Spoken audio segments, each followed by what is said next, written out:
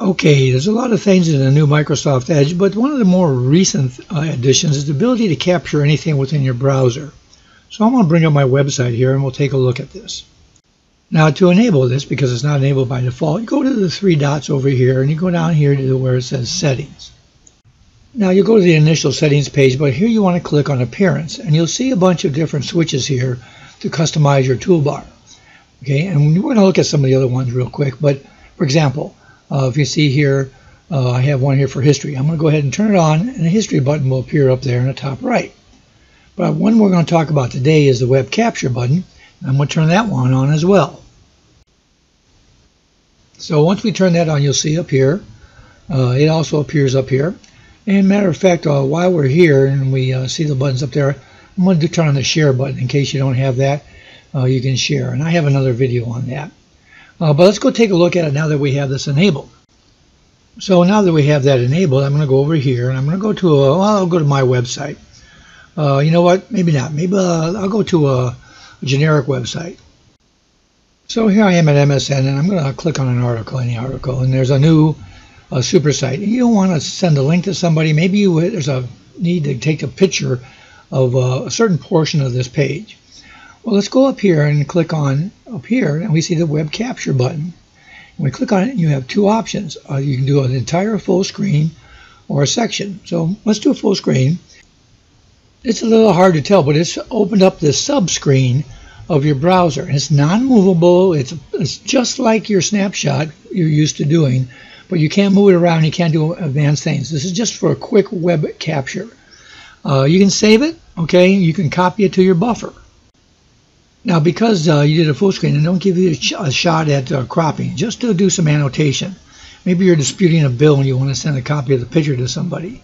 Whatever your purpose is, you can do a couple of simple things here before you save it. You can erase your what you've been doing and redo it, whatever you want, until you have the capture that you want to have.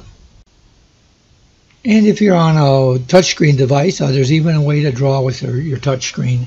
With a touch interface. So once you're done making your annotations and whatever, you do a save, and sure enough, you go here and you can save it anywhere on your system that you want. Maybe to send it in as an email attachment, or whatever the purpose you want to save it. Maybe for that post on Reddit that you want to make. And you don't have to save it. You can actually use the share functionality. If you look over here, if you click on share, you'll get a list of your contacts up like you do when you're in your browser.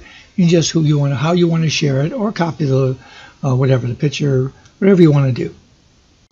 But let's go back and do another copy, but this time instead of choosing full screen, we're going to say the section of a screen. So we just go there, we push our mouse button down, hold it, and drag until you have that area of the screen highlighted that you want, and you click on copy, okay, and it's now in your buffer.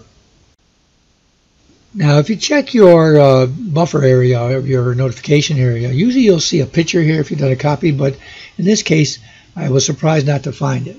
But it's still there. Let's take a look. To demonstrate this in the buffer, I've opened PowerPoint here, and I'm just going to do a Control-V for paste. And sure enough, boom, there's the part I did. It comes in as a picture clip, so it's in your buffer, ready to be used in some other program that supports images. Just to reinforce a little bit, I've gone here to Reddit, where I'm going to open up let's do this one on home automation. And I want to capture not just the picture, because you can right click and say save as here. Maybe I want to catch a picture plus some comments underneath it.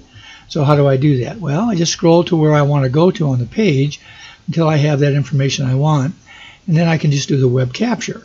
Come up here and click on that, draw the capture area that I want, including some of the text down here, including my witty comment, and I go ahead and say copy, and it's there. If I go back to PowerPoint, do Control-V, and there's that where I can resize it, place it in PowerPoint or Word or whatever program that accepts images to be pasted into it.